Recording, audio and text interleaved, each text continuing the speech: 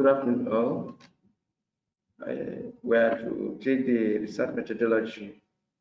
Sorry, my voice will be faint because I was having some challenges in health, but I have to make up this lecture. Also, I'm going to apologize for not showing my screens for some time, but I believe by next week I'll be able to show the screens so that I'll share the screens with you, be able to get it back, and I'll type everything, then probably send it to you by mail or by the time you have your revision. So that's the thing we have to do. Today's own is my voice is going to be very faint because of the health. So please apologize for that. We're going to talk about research design because we are concentrating on what you're going to do so that you do a good research work. So research design, when you talk about research, which is an organized inquiry, that contains two types. That's made up of two types, the quantitative and the qualitative. The qualitative aspect of it is descriptive, while the quantitative aspect of it is numerical, mathematical. You can do all those things there. But the qualitative one is, then when you finish with this, you think what the research I'm carrying, is it going to be qualitative or quantitative? When you look at it like that, you now move forward. Then I said earlier that in chapter 3, that's where most of the examiner focus and know whether you know what you're doing. Because you will tell them what you did. Research design has three types: the survey, the experimental, ex post facto. These three types are the research designs. Then in that research design, you describe the one you are using. If you are using survey method, is it descriptive? Is it explanatory? Is it longitudinal? So when you are talking about survey method, are you going to carry out a research that is descriptive?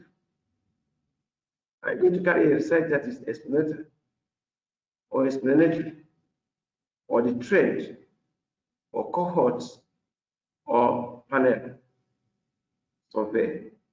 So all these things is what you now think about when you are talking about survey, and you have to describe it in research design. Whatever type of research you want to do, survey research design, then you now tell us that you are going to do a descriptive one. Then if you are talking about experimental, you're not going to talk whether it's experiment or semi-experiment, before and after. In most cases, this one is being carried out by people that are doing agriculture, where you will normally have an experiment or a lab lecture. So where you now do before and after to know the effect of those relationships. Then the next one is ex post facto. Whenever you are doing secondary data, you need to use ex post facto because the data is already existing. It's what's sort of going there, collect it as a secondary data, then analyze it. There you now have what you are going to do with your data. So when you have all these things, you describe your research design, the type of research design you want to do. Then your examiner will understand you and follow down. When you talk about the source of data, you are either talking about primary or secondary. Then when you are talking about secondary, that is ex post facto. That's what you're going to use to get your result. When you get your data, gather your data from there, you go to the office, get annual report, you see what they have done for the year, you pick your data. You go to another company, pick data. That is ex post facto. Then when this data you are picking, you are going to analyze them. That will now take us to what we call variable. What is variable? Variable is what you are something you're going to measure, an object you want to measure. Either it's numeric or non-numeric. So when you're talking about variable, you're not talking about dependent variable and independent variable. Because this is where most of the students get confused. They mix it up. is the dependent variable, whereas they are trying to proxy on dependent variable. You either talking about dependent variable proxying on independent variable. Independent variable is one that is going to change on itself. While dependent variable depends on independent variable, as far as that one is concerned, it affects the other one. Let me give you an example. Employee attitude. Effect of employee attitude on performance. When somebody is not happy, you think he's going to perform very well. He's not going to perform any magic. Because he's not happy, it affects his performance. He cannot meet his target.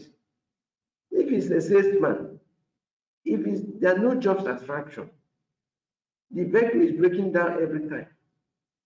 He will not involve in the team planning. He will not carry it along in the target. He just go and sell. There will be no commitment. The employee will not be happy to do the work. Do you think if you give him a target, he will achieve? He cannot achieve the target. He'll be trying to do he'll be struggling, trying to do something that will make him to achieve the target, but he's not achieving the target. That's what we are talking about. When you talk about employee, effect of employee attitude, you look at the dependent variable and independent variable. So the performance will change. The output of a salesman will change if his attitude is good. Do you see that the performance will keep on changing? He performed very well today, tomorrow he perform another one, and that performance depends on independent variable. Because he's happy, he was able to put up his commitment, you have to be loyal, he has to do everything to achieve his target because he knows he's going to get a bonus. That is what you're talking about, the performance of as dependent variable. Attitude, which involves job satisfaction, job involvement, job engagement, job commitment. These are the things that makes the person happy. When he's happy, he's able to carry out his job very well. That is an example one. Then when you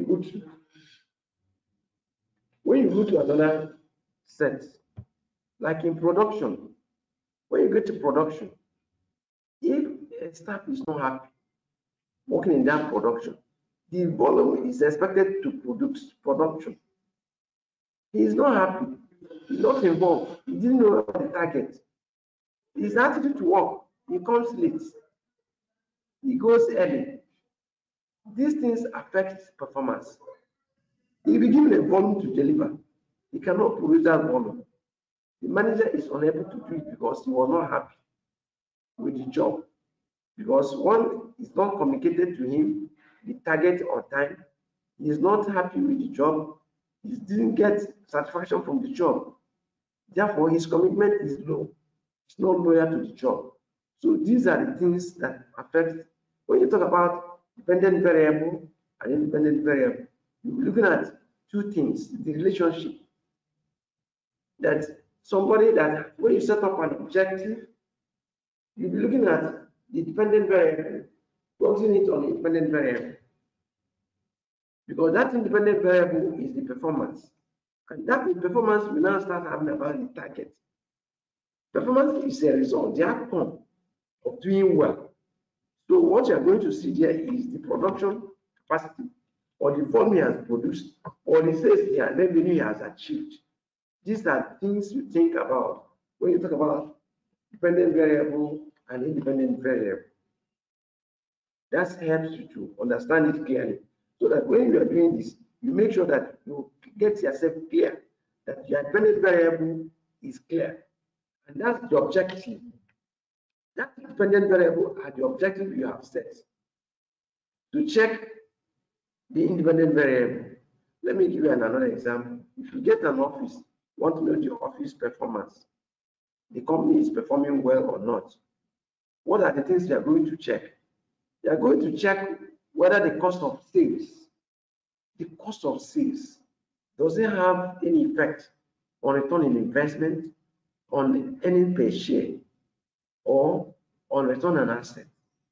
Because when you talk about performance, if the company is performing well, there will be return on asset, there will be return on investment, there will be earning per share. Because earning per share means that the dividend warrant will be given to the customers. And if they are not performing well, how do you think you will pay the dividend to them? So when you talk about performance, you look at what are the things, what are the yardsticks to measure performance? What are the things that make up performance? The performance of a given company is based on the dividend they pay out to their shareholders. Return on investment, they are what they pour back into the business. The sustainability of that company, that is performance. So when you are looking at return on investment, earning per share, that is performance. But then they are not paying dividend. The company is not performing. And when you are looking at it, you look at the cost of sales, you look at market share, you look at revenue generated. Because if they generate enough revenue, it will have an impact on them. They want to move on. Earlier, I have said that I will show you the screen because of some certain things. I was unable to show the screen. I apologize for that. This is the third week.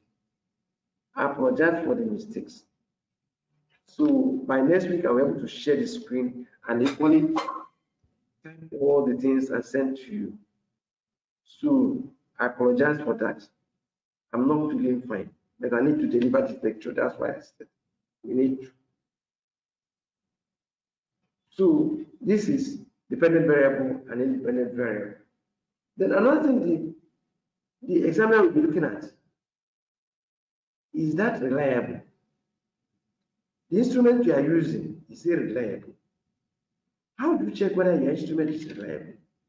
You first of all carry out a pilot survey, a miniature survey, to know whether that thing is reliable. Then you use either coefficient of correlation or Krombacher alpha, you use to test it. When you test those things, you get a value. If it is 7.07, 0.7, then that is 70%. It's very close to it. If you get 0.5, it's very low. If you get more than 7, it's very high. So when you carry out a survey, a miniature survey, you distribute your questionnaire. When you distribute your questionnaire, then you're able to look at it. When you collect the questionnaire back, the responses, you carry out an arithmetic work to test whether those things is reliable. If you have a value 0.7, R 0.7, R squared equal to 0.7, then you now know that that instrument is reliable. If you have 0.75, it's reliable. 0.8, reliable, that is 80%. But when you have 85, 90, it's astrocious.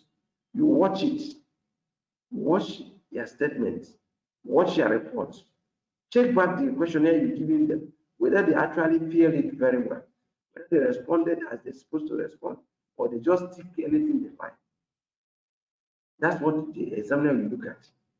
When you finish that, you move to what is method of data analysis. These things are very important that when you get it right, you are on the right track of doing your project, because we are not going to start telling you, yes, your supervisor will just look at what you write and read it and tell you, do this correction. Your supervisor has no time to tell you all these things we are talking about. That's why you are, when you are learning these things, you're able to put your work in order. So when you then you look at method of data analysis, you look at it in such a way that what method do you want to analyze the data? What statistics are you going to use? Are you going to use chi-square? Are you going to use T? Are you going to use normal distribution? Are you going to use ANOVA, analysis of variance? Are you going to use regression? There are so many statistics you can use. When you use these things, you tell the examiner that in the method of data analysis, you are going to use these things to analyze it. You are going to use mean. Mean is equally possible. You can use mean, but you have to tell the examiner that in the method of data analysis, which is in chapter 3, 3.9, that we are going to use ANOVA, analysis of variance. I'm going to use T. You can combine them. But the actual thing you are doing is to ensure that you are telling the examiner what you are going to use. Not only telling that you are going to use analysis of variance, in coming to the work, it's called that you are using chi-square. It's called that you are using T distribution. It's called that you are using normal distribution. No. That is also telling the examiner, I'm using ANOVA. Yeah, you'll be looking at F distribution, how we are going to use the relationship to compare what you are doing. I'm going to use regression. He'll be looking at your regression analysis to see that the result is from regression analysis. I'm going to use normal distribution. The examiner will be looking for to see that you are doing something as regards to regression analysis. Normal distribution, you'll be looking at your normal distribution. Mean, if you say you're going to use mean, he's looking at your mean. You're going to use variance and standard deviation. He's looking at those things when you go to chapter 4. Not when you say you're using this in chapter 3. When you go to chapter 4, you start using a different. That is not correct. That's why we're telling you how to apply it in such a way that you'll be able to use the correct thing and deliver your things very well. Then, when you are using mean, based on the questionnaire you are given, earlier I have mentioned that when you are using questionnaire, you don't use yes and no or open-ended questionnaire. When you use open-ended, that means you are trying to tell the person to add something. And by the time they put their opinion on that, it may be difficult to analyze. So what you normally do, you put a boxes they will tick.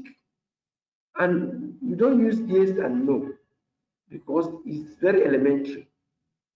When you want to use questionnaire method, you use favorable, most favorable, unfavorable, not favorable at all, or neutral. You see now it has 5 options.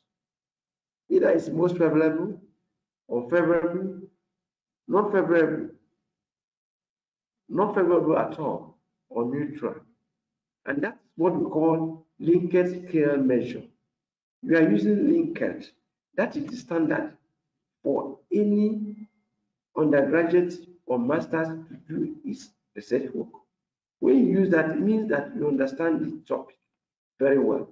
And when you are using that questionnaire, Likert style, Likert scale, you are doing the right thing because you are asking the person, this question I asked you, you are responding most favorable, not favorable, not favorable at all, or neutral. Then you now assign values to it. When it is most favorable, you assign 5. Favorable, you assign 4. Neutral, you assign 3. Not favorable, you assign 2. Not favorable at all, you assign 1. When you are using mean, you put all these things, by the time you start analyzing it, you gather all those ones that say they are favorable on that particular objective. You put them down, analyze them. From that objective number 1, when you analyze, if the mean is at a given point, you either reject or accept the null hypothesis because the null hypothesis will say it has no significance or the mean is not equal to 0. Not significant or mean not equals to 0. Mu is not equals to 0. When you say that, you are looking at when you calculate at a certain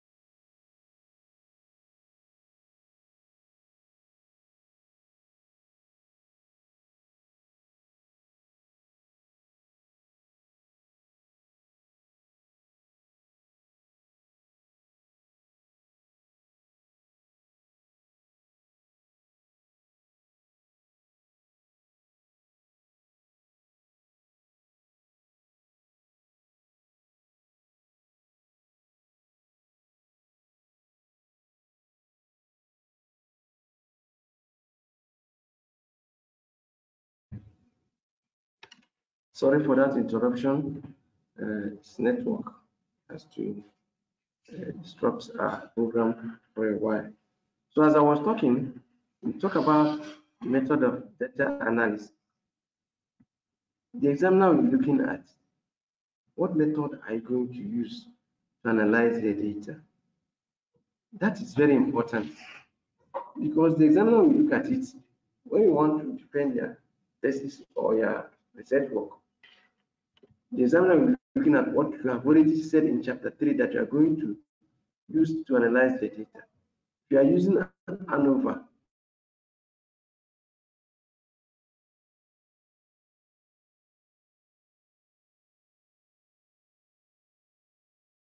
ensure you stick to it. If you are using T distribution, ensure that what you are doing with that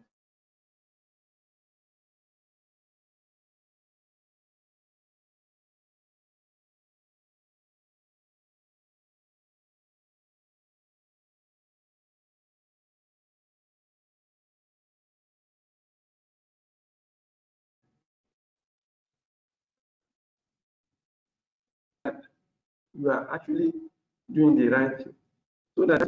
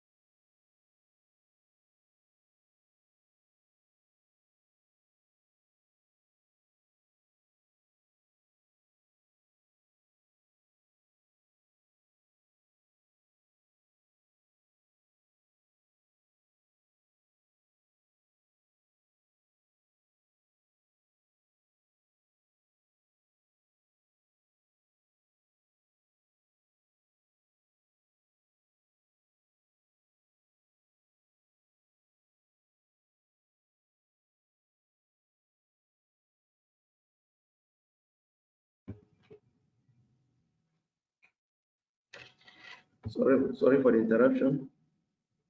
Network is not our friend. It has been challenging us.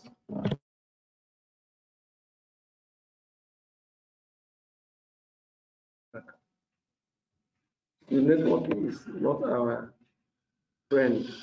It has been interrupting what we are seeing from time to time. So, with all the same, as I was saying, you have to stick to what statistics you want to use to analyze your data. When you analyze the data with a particular one, or a combination of ANOVA and T, nobody will quarrel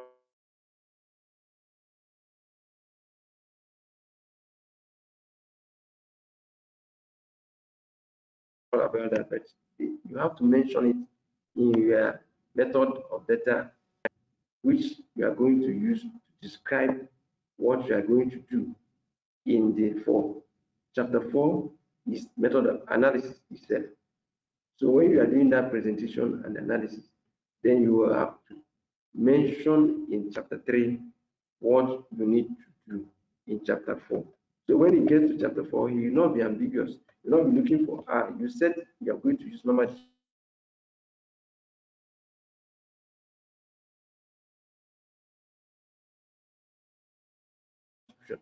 distribution of what you have already said in chapter 3 that you're going to use. And in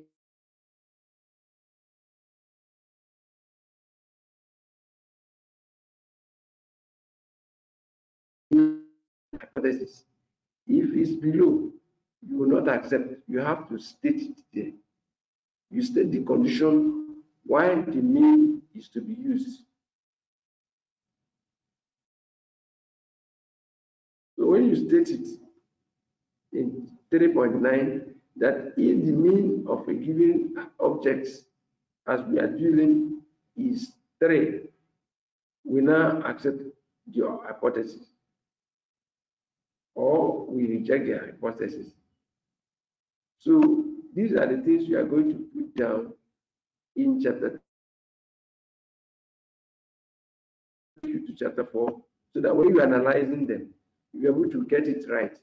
When you analyze the first one, you report it and give interpretation and conclusion on that aspect. When you finish all of them, then you do a general conclusion. That is how to analyze the data. That is how to tell the method of analyzing your data. We cannot do anything than to follow the process. And that's why this research is an organized inquiry, systematic process. You don't jump with it. When you are doing a research, don't jump the line. Follow it sequentially. You will get it right. That is the best way to handle research.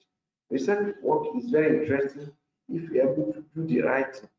If you do the right thing, you're able to defend your work without any fear of failure.